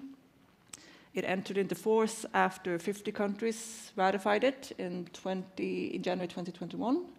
And now it's the first meeting of states parties. And what makes this treaty so important is that it's really the only sort of global rejection of nuclear weapons, saying, no, we don't believe in this weapon. And previous instruments that are very valuable, the NPT, the Comprehensive Test Ban Treaty, all of us who sat up there think it's super cool. They are all really useful tools, but they did not reject nuclear weapons. The threats that we see today by Russia is not illegal under any other instrument than the TPNW. And I think that that's why it's so important, right? To draw this kind of line. And I think, again, like, I'm very passionate supporter of international law. I think it's an extremely important tool as the world gets more and more complex. And gray zones of behavior are there, and our allies sometimes do things that are really bad, and our enemies are doing things that are also really bad, and how do we distinguish between this, and what do we support and what do we reject? International law is our kind of moral compass there that gives us a sign, this is okay behavior and this is unacceptable behavior. I think that's what we see with the Geneva Conventions, for example, that, you know, we have to be able to criticize our allies and friends when they do things that violate international law. And we have to be able to criticize our enemies when they violate international law, not just one or the other in that way. So that's why this treaty sets this new kind of norm in the international community that what Russia did, threatening to use nuclear weapons is unacceptable. And what I mentioned earlier today when I spoke is sort of they really articulated what deterrence is all about. They said the silent part out loud. And you can see that a lot of countries that rely on nuclear weapons are in this kind of squirmish position now. Like, how do we deal with this? Because we reject that, we condemn it. But also we can't condemn it too much because we still want to reserve the right to do that ourselves one day. And that's what really kind of brings this treaty right now and the meeting of states parties to the forefront. This is really the genuinely only place where we can mobilize a strong international response to Russia's nuclear threats. I mean, there's been other responses in other places that are very, very important. But to the nuclear dynamic, and hopefully we can also use it to encourage some countries that are very close to Russia and close allies to Russia to be able to use that treaty, use this line in the sand to condemn behavior that violates this new norm. So I think it's going to be a really important meeting where we're going to hopefully get a lot of governments to send a strong message to the nuclear armed states that threatening to use nuclear weapons, like Russia did, is unacceptable. And we need to kind of raise the threshold there. Thank you so much. So connecting the treaty with, as you mentioned, this compass of international law, Kjølv, as an expert in the evolution of international humanitarian law, how would you contextualize our current moment and what still needs to be done? Yeah, I mean, and I'll sort of go from where Bea also, in a way, indicated. So I think there are several things we can say about international law. First of all is that, at least from the perspective of the ICRC, we very early on emitted serious doubts as to whether the use of nuclear weapons can be compatible with international humanitarian law.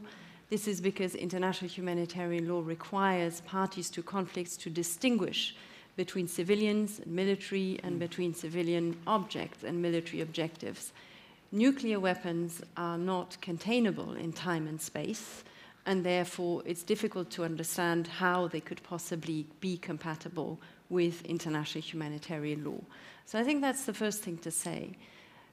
Second, when you say contextualize, of course we are at the moment, and that's what Carlos was also saying, and Beatrice, you know, we are in a moment where the theory of deterrence is sort of revived a little bit, and that's of concern to us. And the TPNW creates this norm about, you know, the complete prohibition and elimination of nuclear weapons. And it is for the member states, of course, or for the states parties to the treaty, it's a legal norm, but it is also a norm in the political sense, not legal sense, which is much broader, because it's a norm of behavior, a norm that stigmatizes the use of nuclear weapons. And I think that's also something that evolves. And then thirdly, there was already, with the Nuclear Proliferation Treaty, a norm of disarmament, a legally binding norm of disarmament that binds all the state parties to the nuclear weapons treaties. And it's a legally binding obligation to disarm. The International Court of Justice in the nuclear weapons case in 1996 explained very clearly that this is not just an obligation of means, it's an obligation of results. It means it needs to lead to a concrete result. That is the obligation of states parties to the non-proliferation treaties that they have to work towards.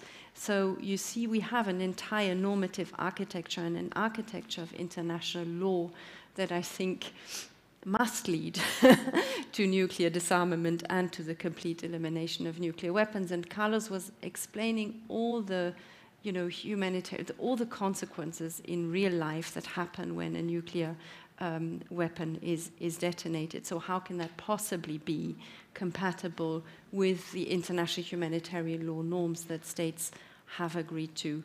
Now, what needs to be done, I think we can zoom in on, you know, perhaps even just 2022 and all the things that must be done, but also can be done in 2022. We have this first meeting of states parties of the TPNW. And first of all, I think we have to commend the Austrian government to host a day dedicated to focusing on the humanitarian consequences of nuclear weapons, which sort of sets the scene also of why we are here and what we are working towards. And then the first meeting of states parties as a milestone doesn't have to deal with all the issues of nuclear weapons and all the issues of verification, but many things can already happen on, you know, setting up a competent authorities that is tasked with implementing the treaty, already deciding on deadlines for, you know, elimination of nuclear weapons in host territories, for instance. What we also, I think, need to see is thinking about the relationship and the synergies between the Nuclear Proliferation Treaty and the TPNW and how they can complement each other, particularly in terms of victim assistance, in terms of environmental remediation.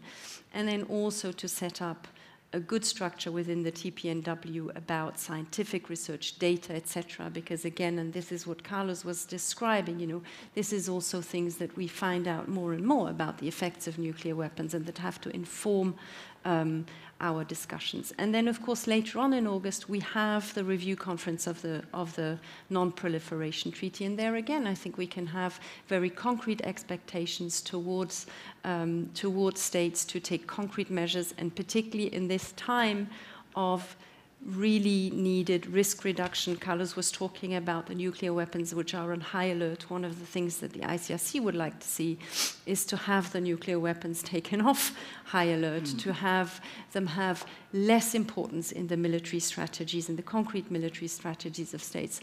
There's a lot of work to be done very concretely. We're looking forward to this. We're also looking forward to seeing some of the states that are not yet in the position to join the TPNW to still come as observers to Vienna for the first meeting of states parties, states like Norway, and we really welcome that, and we hope that that can also lead to, good discussions and synergies to work towards this common goal that all these treaties have in common, which is ultimately an elimination of nuclear weapons. Thank you. You've all done a tremendous job in helping describe this very complex landscape and architecture. So drilling now, as you've already started to elaborate, into what can be done in the near and medium term. What advice do you have for policymakers in terms of taking action now toward a nuclear weapon-free world? Beatrice, could we start with you? I think we have to recognize that continuing to rely on nuclear weapons, or like the current situation will change. Like things are changing right now, and we really have options ahead of us. There will be many governments who look at the situation in Ukraine and draw the consequences that we need to have nuclear weapons, or we need to form a nuclear umbrella with whichever nuclear armed state is the closest to us, which I think would be very dangerous and can really escalate like a proliferation sort of cycle, undermine the NPT, and all of that. And the other option is, of course, that this is a problem. These nuclear threats are really, really a problem. And by continuing to rely on nuclear deterrence, we are basically putting our entire security in hands of people like Putin and just say, we trust him. 100% we trust him that he won't do it. And watching how this conflict has progressed and that the conflict happened at all from the beginning, that they took the decision to invade Ukraine, makes it really uncertain. Can we trust him? I wouldn't. I don't think that's a very good idea. So I think that, there's two, to me, like the only conclusion then, if we don't want to see a massive proliferation, we have to work towards disarmament. And that's, of course, a long process. And I think that I would split like what my recommendations would be right now into two parts. First, the very immediate urgency is to do everything we can to avoid nuclear weapons use right now in this conflict. And for me, that really involves we need to raise the threshold for use, and that means condemning strongly, in the strongest terms, the threats to use, declaring that that is unacceptable. It is illegal under the treaty, but it's also unacceptable for anyone, even if they haven't joined the treaty, just like we condemn Russia's use of cluster munitions and landmines, even though they haven't signed those treaties. We have to really refrain, we can't let the use of nuclear weapons to be normalized. There's a big push, and we've seen it. I had a conversation a few weeks ago with actually Dmitry Muratov, who really, warned that there is a coordinated attempt in Russia, in Russian state media, to normalize the idea to Russian people that nuclear weapons use is inevitable, it's going to happen. And we just have to get used to it. So we really have to push back on that seriously. We need to talk about the humanitarian consequences. We need to share facts and research about what happens when nuclear weapons are used, the fact that we can't respond. We cannot let this narrative of, well, just a small tactical nuclear weapon. The smallest of Russian tactical nuclear weapons is Hiroshima-sized. That's a small tactical nuclear weapon. So I think we really have to strengthen the work, and we need governments to really speak out on the humanitarian consequences, really reject nuclear threats, condemn nuclear threats, And I think we've seen some positive signals also from the fact that we've seen some of the Western nuclear arms that not threaten to use nuclear weapons. First of all, because it's not a credible threat, but also because it's stigmatized. It's not acceptable behavior. And I think that's something we really need to encourage and push forward and say, yes, you really do need to condemn this. I saw that the G7 statement, for example, condemned irresponsible nuclear threats, which makes me wonder what is a responsible nuclear threat. But I think that we need to push more of that, and we need to hear more of those things, and we need to really do everything. And I think every government has a responsibility now to raise the threshold for any use of nuclear weapons and really make it as unacceptable as possible. And the long term, of course, is, we're going to have to solve this problem. And we have to make a plan. We have a plan. The ban is the plan for us. Of course, the treaty on the prohibition of nuclear weapons. But even if not all governments want to join that treaty right now, I still think it's extremely important that we articulate to our people, what is the plan here? Just like with climate change, we cannot wait forever. We cannot just hope that the next government or the next generation will solve this. Because we are really, if we do that, if we just keep waiting, we will see probably proliferation, more threats like this. Maybe other nuclear armed states do this to other countries, feeling empowered to, the ones with the most nuclear weapons can just decide which country to take from now on. So we really have to use this moment and use the lessons learned of these last months to work on nuclear disarmament, really, to articulate that as a goal and to start making a concrete plan. And ideally through the Treaty on the Prohibition of Nuclear Weapons, which is the only legal instrument that exists that does that right now. Thank you. Carlos, your advice for policymakers? Well, we have to be aware that a nuclear war is not a natural catastrophe. It is something that we can and we must prevent. I'm going to echo Marianne Borgen's, the mayor of Oslo's, words this morning. The time for nuclear abolition is now. So I wrote some ideas I'm going to read a little bit. It is urgent to delegitimize nuclear weapons and to take effective measures towards disarmament. It is urgent that decision makers be consistent with democratic and humanitarian values. That public policy do what it's supposed to do. Put people first. The opposite of the existential threat of nuclear weapons is not more nuclear weapons and more threats. It's not another deterrent. It is peace. And peace is built with bridges and creating opportunities for cooperation, something that takes an arduous and continuous diplomatic work. The opposite of nuclear weapons is multilateralism, and the multilateralism that is materialized and embodied in the ban treaty, the TPNW. So it is necessary for the policymakers who are in power right now to once and for all break this loop of complacency that has us under this existential threat. So policymakers, the time is now, and the responsibility is yours. Not for the next person in a suit, but yours. No more excuses. The world cannot live on excuses. Nuclear disarmament certainly is not an easy feat. It is difficult, and it is urgent, but more importantly, it is possible. And it is your obligation to find the route to take us there. Our very survival depends on it. Thank you. Thank you. Cordula, please.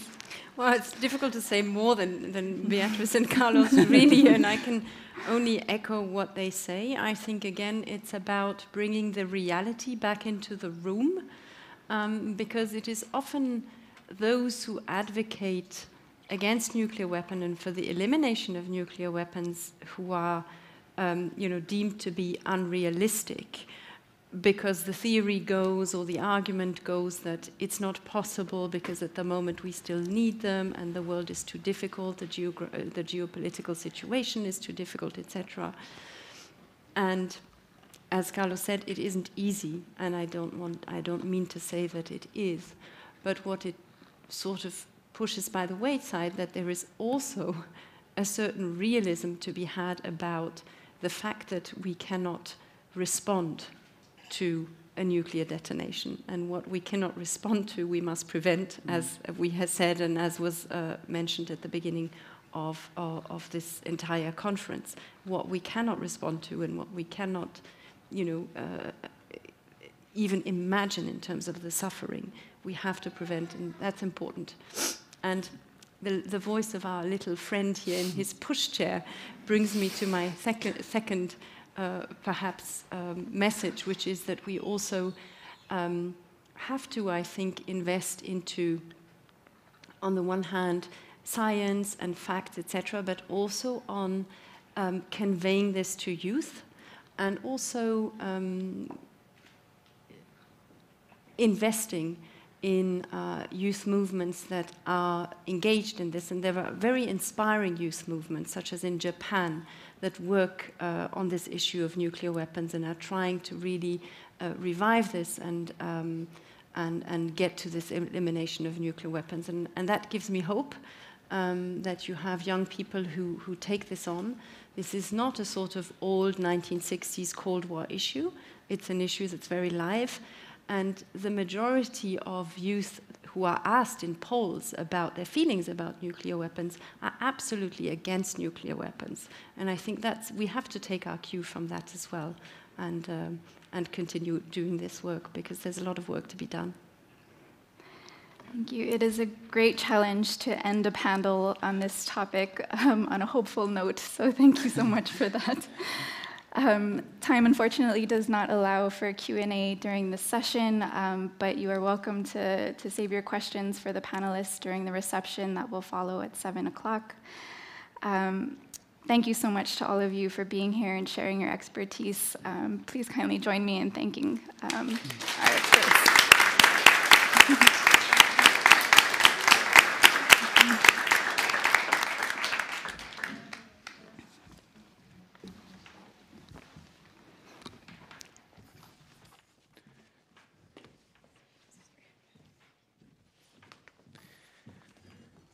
Thank you so much to the panel. It's not every day we have representatives from 3 Nobel Peace Prize winning organizations on stage, so thank you so much.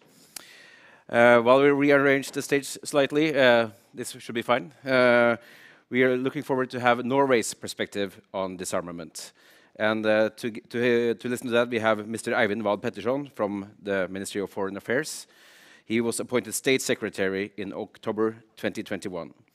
Prior to his appointment, Wahl Petterson was the Foreign and Defense Policy Advisor to the Labour Party Parliamentary Group, working closely with MP Anniken Huitfeldt in her role as Chair of the Storting's Standing Committee on Foreign Affairs and Defense.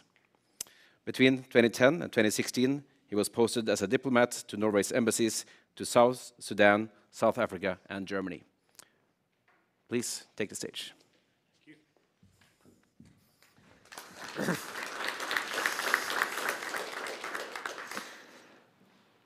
Ladies and gentlemen, let me start by thanking, of course, the Nobel Peace Center, and in particular Executive Director Kjersti Fløgstad, for the invitation to speak. It is indeed an honor to be here and speak in the company of several Nobel Peace Prize laureates. Tonight we are also celebrating the 25th anniversary of the Comprehensive Nuclear Test Ban Treaty, the CTBT. And as a legally binding instrument to end nuclear testing, the CTBT is a vital component in the nuclear disarmament and non-proliferation architecture. And I'll come back to the CTBT and the important role of NORSAR a bit later. The focus on the contemporary nuclear threat is disturbingly relevant. Russia's unprovoked and ruthless military attack on Ukraine has made disarmament efforts even more arduous. And it has fundamentally altered the European security landscape. Russia's rhetoric on nuclear weapons is reckless and dangerous. And it's worth recalling that just a few weeks before its attack, Russia signed a joint statement of the P5 countries affirming that a nuclear war cannot be won and must never be fought. In the past several years, great power rivalry has led to erosion of the multilateral disarmament architecture. New weapon systems are being developed and deployed, and regional actors, such as North Korea, are threatening international peace and security. Faced with increased threats to allied security, NATO solidarity is vital, and Norway is fully committed to NATO's deterrence and defense strategy. The current challenges to nuclear disarmament are numerous. We must nevertheless persist in preparing the groundwork for future binding arms control and disarmament agreements. Disarmament must be mutual, balanced, verifiable, and irreversible. We therefore, as the Norwegian government, continue our engagement for nuclear disarmament verification, where Norway is the driving force for progress both at the UN and on technical work. We have also initiated a new effort on irreversibility in disarmament, for which we hope to engage both nuclear weapon and non-nuclear weapon states. This would include discussions on concrete measures nuclear weapon states could take for ensuring that future disarmament will not be reversed. Our work on verification and irreversibility are among the concrete contributions to the upcoming review conference of the Non-Proliferation Treaty, the NPT, scheduled for New York in early August. Norway is also part of the Stockholm Initiative, working to advance nuclear disarmament and measures for nuclear risk reduction.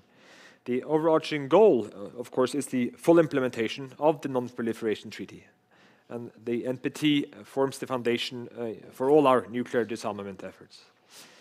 Additionally, the Norwegian government that took office in October last year is increasing our focus on the humanitarian consequences of nuclear weapons, an important dimension for progress on nuclear disarmament efforts, by moving the focus from the strategic domain to the catastrophic consequences that any use of nuclear weapons would entail for people and the environment.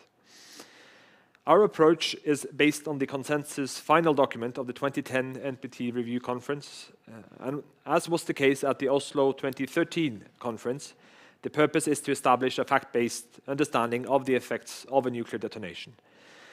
As many of you present here tonight will remember, the Oslo conference concluded that it may not be possible to provide sufficient capacity for rescue efforts after a nuclear detonation, that our historical experience from use and testing has demonstrated that the devastating immediate and long-term effects, and that the effects will not be constrained by national borders.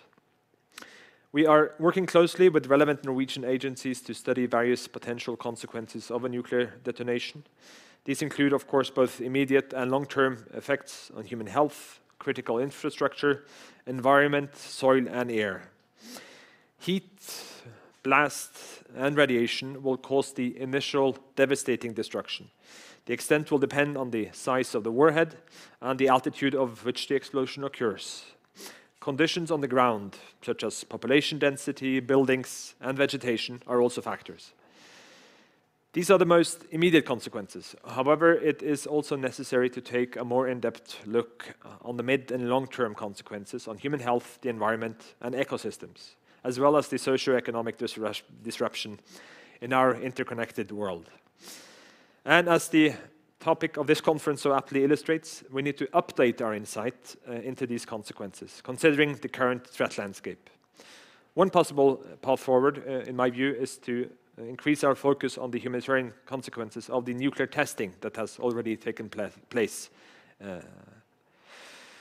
And in less than 2 weeks, on June the 20th, Norway will participate at the Vienna Conference on the humanitarian impact of nuclear weapons. As announced, Norway will also be an observer to the first meeting of the state parties to the Nuclear Ban Treaty. Our purpose is to counteract increasingly polarized global debate on nuclear disarmament and to be present where disarmament is discussed at the UN. I will be honest and straightforward with you and underline that being an observer does not represent a step towards signing the treaty, which we continue to believe is incompatible with our NATO commitments. But we acknowledge and understand the impatience of the so far 86 countries of the world that have signed the treaty. Our goal remains to rid the world of nuclear weapons. An important step in this direction would be the entry into force of the Comprehensive Nuclear Test Ban Treaty, which Norway strongly advocates. Once in effect, the CTBT will restrict non-nuclear states' potential paths to develop nuclear weapons technology. We also urge the early negotiation and conclusion of a verifiable fissile material cutoff treaty, which will prohibit the production of the material needed to develop nuclear weapons. Norway has fulfilled our responsibilities under the verification regime of the CTBT. There are 6 monitoring stations on Norwegian territory, operated by NORSAR on our behalf. I would like to take this opportunity to thank the team at NORSAR for their professional operation and the assistance they provide to the CTBT. Let me conclude my remarks by reiterating my grave concern over the reckless rhetoric on the use of nuclear weapons. We can and must not allow the threshold for nuclear use to be lowered. It is incorrect to assume that the use of lower-yield nuclear weapons will have limited or merely regional consequences. Any use would have catastrophic humanitarian and environmental consequences, and it would entirely change the nature of a conflict. Thank you very much.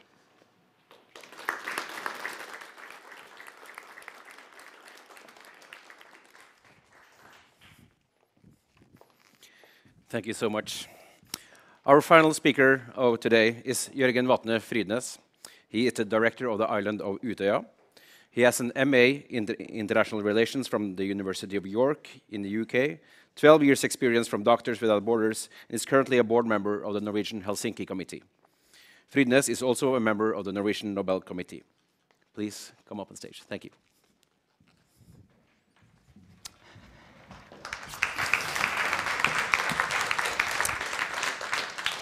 Thank you. I'm here to summarize a bit what have we been doing today. As Kim stated, I normally work on the island of Utøya. For those of you who know, that is a place where 69 people, mainly young people, were shot and killed due to their political beliefs. So Utøya is a place for the most serious conversations and feelings. But it's also a place for hope and resilience, a place where young people come together to change the world. And to me, being here with you is something similar. A day of seriousness, of fear, but also a really awarding day with inspiring people and with hope.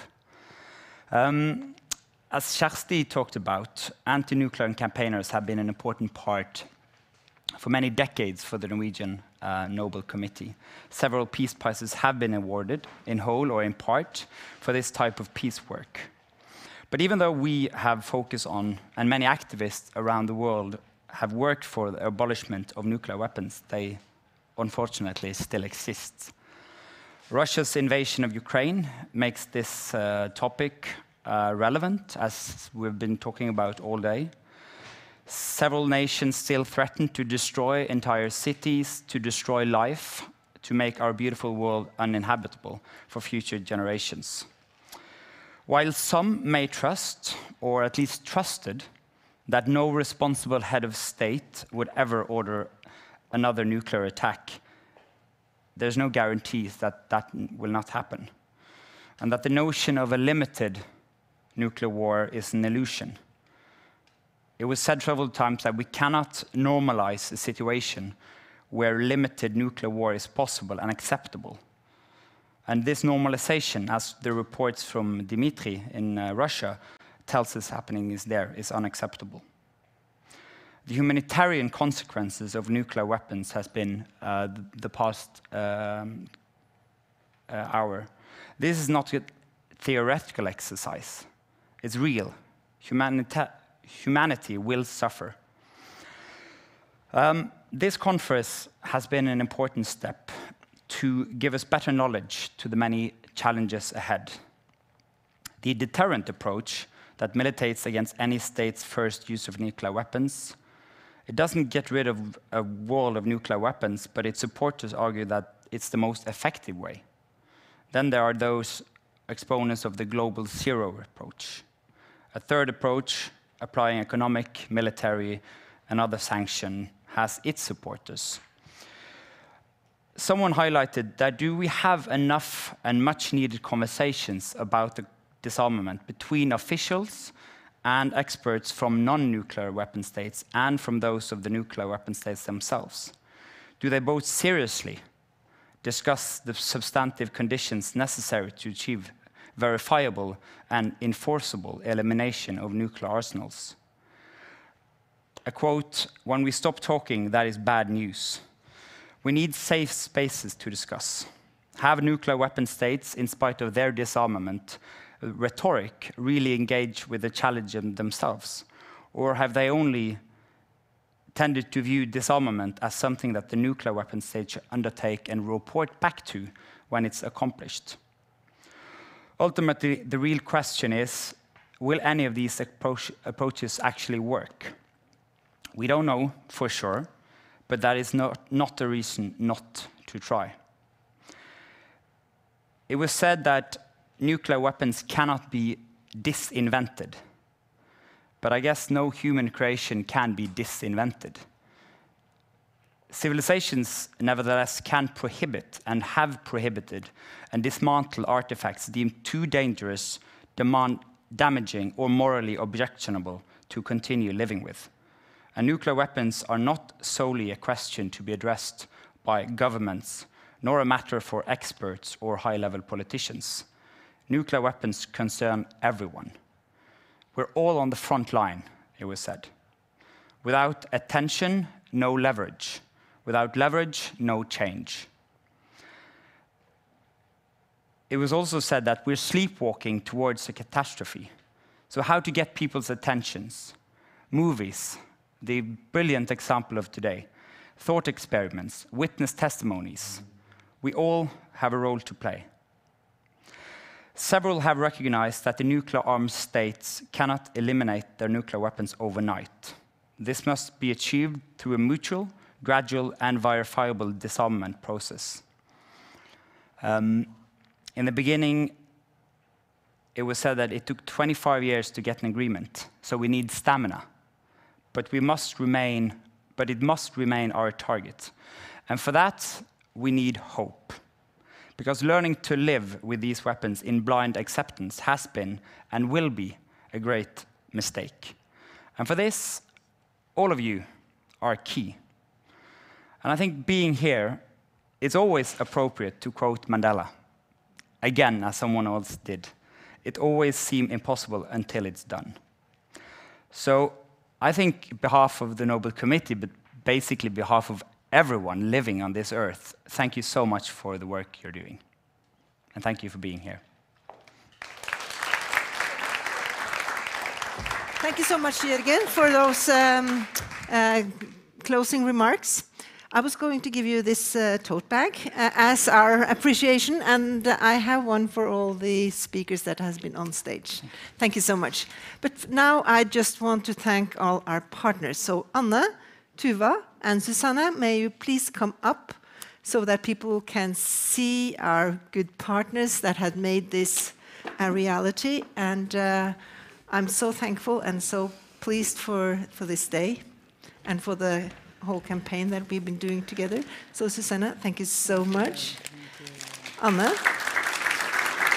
Thank you. So this is Susanne from Games for Change. Anne Lykke from Norsar, you've met you, and then Tuva Kjølv from ICAN. Thank you so much. And before we leave the stage, I will give the floor to you, Anne, to tell what's happening now. But just before that, I will just say thank you to everyone for coming. For those of you traveling very far, thank you for coming here today. It's been a wonderful experience, and it's streamed, so it will be possible to share it with the whole world, as you may want after this experience. I, for myself, will do that anyway. So thank you so much. Well, please stay.